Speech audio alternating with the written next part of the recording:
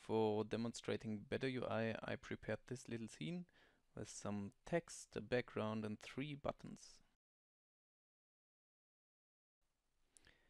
Let's check out the tools Better UI comes with. Go to Tools, Better UI, and there we have some tools. Let's start from below, pick Resolution. It's a little window where you can select the resolution, the same as here, but just with a little click. You can put it wherever you want. For example, below the games view, then you just click and the resolution changes. As you already see, we have a problem with this UI, and we will going to fix this. So what we have to do first, let's go to Better UI.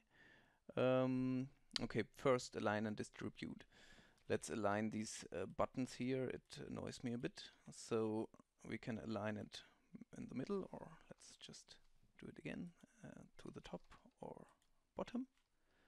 So, okay, I like it like this. And then we make sure, for example, if I move this a little bit away, okay, align again, and then distribute. So everything is kind of having the same distances in between. I put this over here. Okay, that's good, but that didn't fix our problem we had before when we changed the resolution. So let's do this with snap anchors. With this tool we can easily snap the anchors. So you see this text field is anchored here in the middle. And if I click this button, it's anchored here. So let's change the resolution to see what happens. Okay, not much, because the background is kind of most important here, the panel. So this is anchored here. When I click here, it's anchored on the outside, on the corner of the screen. And I changed the resolution again, and you see it stays where it should. Of course, it scales a bit, the rest, but we will fix this in a second. So let's do it for everything we have. Just select everything and click this button, and now we see they are all anchored correctly. Wonderful. Now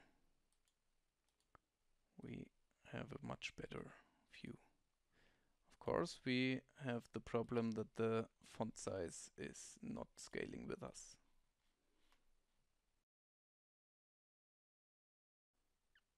So let's fix the text problem. Here we have a text component with all this text inside. I copy it quickly and remove this one and add instead the better text. So here we have better UI and controls, and there we have like everything we have also in normal UI, but in the better version. We also have some other things we want to use for creating UIs. Also the layouting options, there are better versions of it. But for now, let's go to better text. I paste it again here. So so we have here now a current size and an optimized size, and this is actually what is changing. Also we have the stay and bound size, so it only shrinks, not grows. Let's make it black again.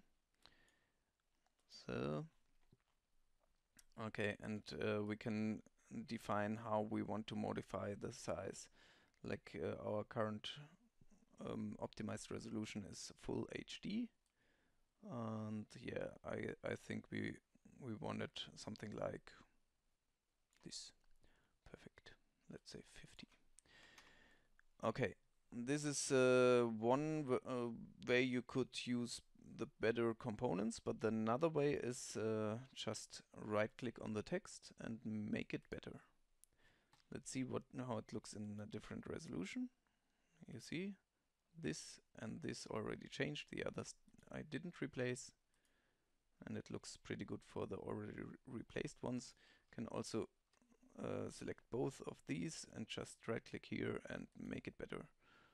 And now we are good. Everything looks good.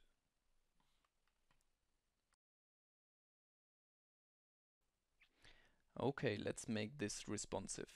So we want to make this in portrait mode, but also want to support landscape mode like this, but this doesn't look quite good right now. So let's see that we can support both orientations. We select the resolution monitor, and we see by default we have a fallback for portrait and a landscape screen configuration in addition. You can of course change it to make sure you have a optimized resolution here for your portrait resolutions, also in portrait mode and here in landscape mode, meaning that the width, the X is more than the height for landscape and other way around for portrait.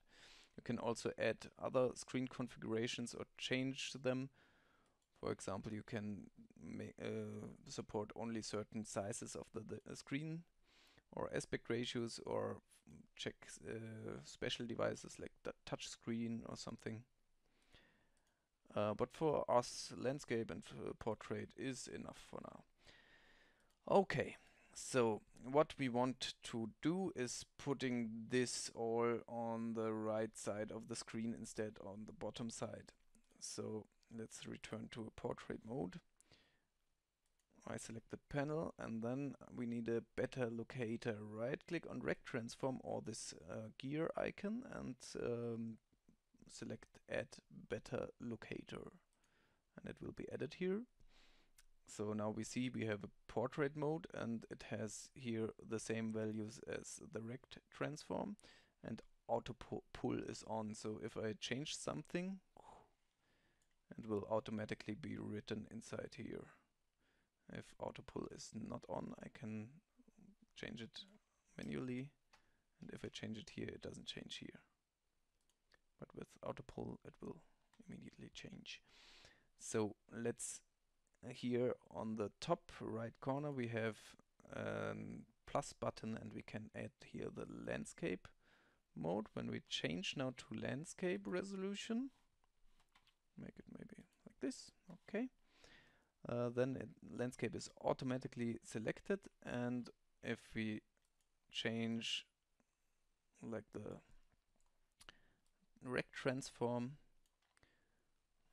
like this, and then the landscape auto pulls here. Portrait is unaffected. So I also snap anchors here, so we have it for any resolution, any landscape resolution. And when we switch back to portrait, we have it like this. So everything in one single scene. And of course, you can do this as well for the buttons, for example. And let's check it.